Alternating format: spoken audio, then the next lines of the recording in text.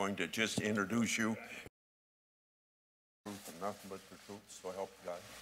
Thank you very much. As the old saying goes, for somebody as famous as you don't need any introduction, so I'm going to just introduce you as Director of the Federal Bureau of Investigation.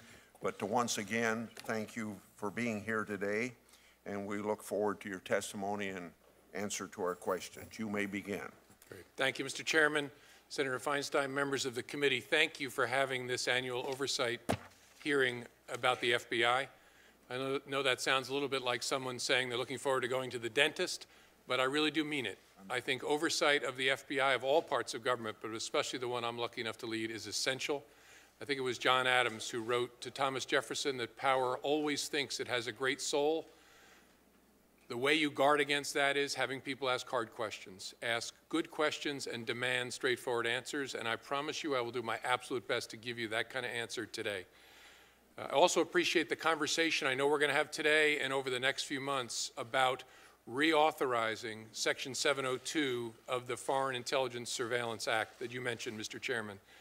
This is a tool that is essential to the safety of this country. I did not say the same thing about the collection of telephone dialing information by the NSA. I think that's a useful tool. 702 is an essential tool, and if it goes away, we will be less safe as a country. And I mean that, and we'll be happy to talk more about that. Thank you for engaging on that so we can tell the American people why this matters.